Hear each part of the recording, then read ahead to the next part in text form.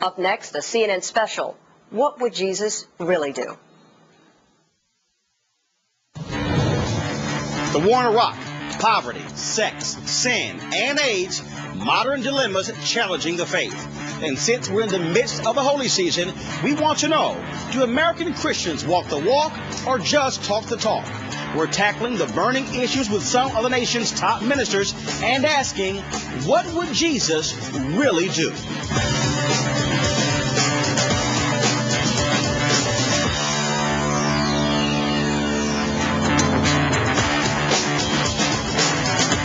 If Jesus walked the streets of Chicago, New York, Los Angeles, and Houston, what would he really say, and more importantly do, about what he saw?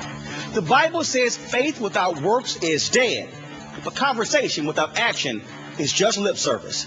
The Christian agenda isn't the same as the Republican Party platform, and it doesn't exclude Democrats. God's agenda knows no party. But look, as a Christian author and the husband of an ordained Southern Baptist minister, I've grown tired of the unwillingness to broaden the faith beyond a couple of hot-button issues. So, we decided to put the tough questions to those who proclaim to speak his truths: Rick Warren, T.D. Jakes, Paula White, Jerry Falwell, and others. They speak to millions daily through their growing ministries. Tonight, they speak to you.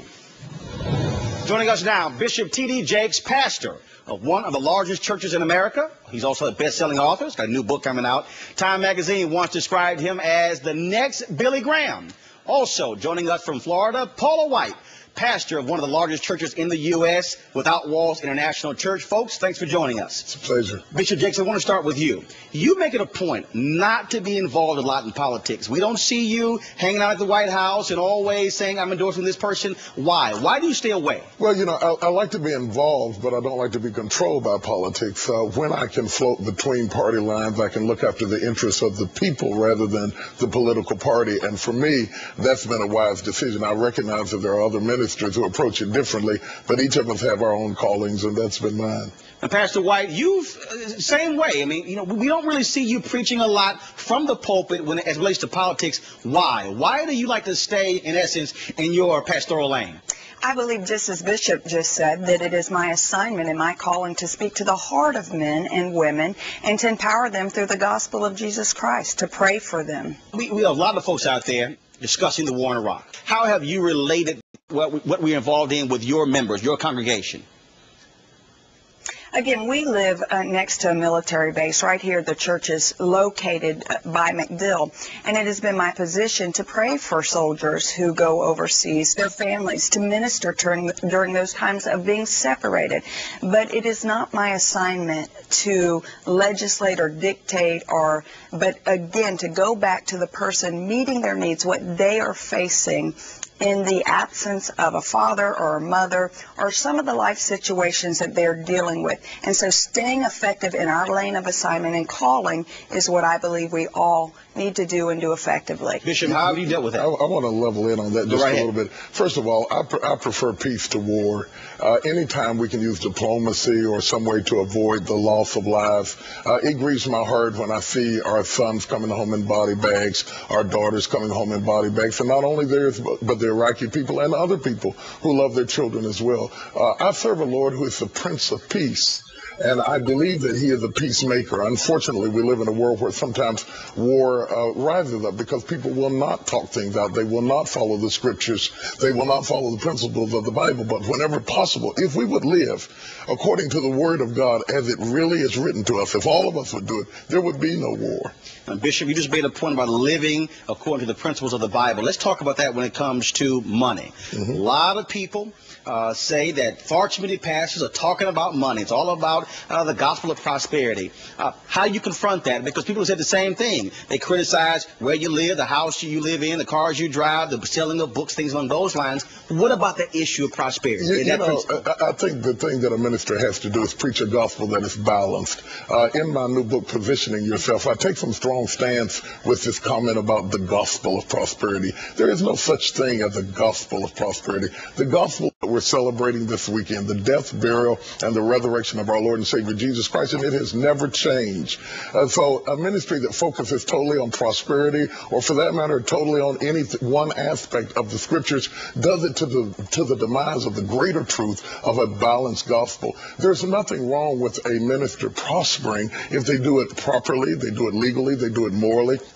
As in my case, I own several businesses, I own several companies, I'm an author in my own rights, and can afford to take care of myself and live my lifestyle. I haven't always had that, but I've always preached the gospel. We shouldn't be preaching for money, but we should not allow money to stop us from preaching. Now, Pastor White, what about that? Because when Bishop made the point about what is past, I mean, you know, you've gone through a very tough road, a road of transformation. Bishop, when he was digging ditches in West Virginia, right, dealing with welfare as well, does it offend you when a lot of people forget that there was a pre-Paula White pastor of a large church who went through a whole lot? Well, I know for myself, I never forget. In fact, I believe true empowerment is reaching your hand out with the principles that have transformed you, and not just telling a person what they can have to do, but as you have learned how to lead a life of empowerment, how to take the Word of God and use it to transform your life, you reach your hand out and give that person the same principles that changed you. And that, for me, has been the transformation. I know what it is to live in that double-wide trailer, to turn the corner, not know what utility is going to be turned off. And it's fundamental that you never forget your history tells a lot about your destiny. I do believe I can reach people effectively because of the journey that I've taken in life. I understand that pain, but I also understand what it is to be able to take those principles and see them applied and work in your life effectively. And I believe that the truest sense of prosperity, when you ultimately begin to prosper, talking in financial terms, is when you begin to affect another person's destiny. If Jesus was walking the earth today, what would be his focus? That's a very difficult question, probably the most difficult question that you asked me today. He said, the Spirit of the Lord God is upon me to preach the gospel. Now, I think the priority is to preach the gospel. But then he goes on to talk about to bind up the wounds of the brokenhearted. You know, many times people will label you for a lot of things, and prosperity was really never my deal. My ministry was ministering to hurting people, and particularly... Especially hurting women. That's right. Women That Are Loose really was the catalyst of my national ministry. And I climbed on the stage not to talk to people about being rich, but about being healed from abuse and from trauma and that sort of thing. Those were some of the things that Jesus did. But to preach good news to the poor, the acceptable year of the Lord, I think he would be ashamed of the bickering that goes on amongst religious people today, how we build careers out of tearing one another down. And I think that he would be ashamed of the way that we live today with so many things that we have to work with, not using the communication tools more effectively to communicate a good message and a positive message like we're doing today. Pastor White? Now, I agree with Bishop's mission statement was there to preach the gospel. And I would also say that he declared that he came to save and to seek that which was lost. And it literally means to rescue that which was out of position. Sometimes life will misposition us. We get lost. We are not on the right pathway. And I believe whatever that wrong pathway is, that God, through his son, Jesus Christ, would come put us back on it to experience that wholeness, that freedom, that abundant life, just as I have been so transformed and experienced. In fact, I'm a product of sitting under that gospel preached by Bishop Jakes at Woman Thou Art Loose that so transformed my life from brokenness, father who committed suicide, sexual and physical abuse, to really being able to stand in front of a mirror and say, I'm okay. From the inside out, God has designed a life for me, and at my core being, I am valuable, I am worthy, and I was not defined by the externals that happened to me, nor the experiences that took place in my life. Okay, here's the toughest question I'm going to ask both of you tonight. Okay. How did Jesus and the Easter Bunny get hooked up on the same weekend?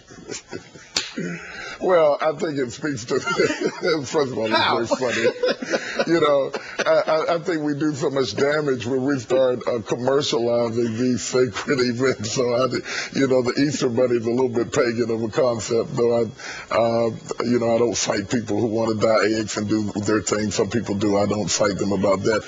Because in our country, we have so many diversities of ideologies and concepts, and we respect each other.